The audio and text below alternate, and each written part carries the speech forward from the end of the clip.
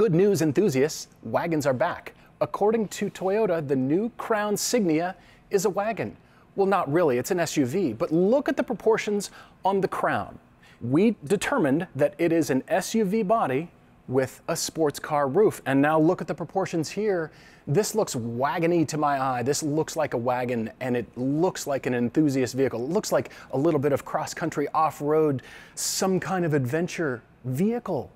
And I like what the styling of the Crown Signia has done to the Crown proportions. Look at the front too, pattern usage, and the new hammerhead signature look for the front. It's now consistent throughout the theme of Toyota cars.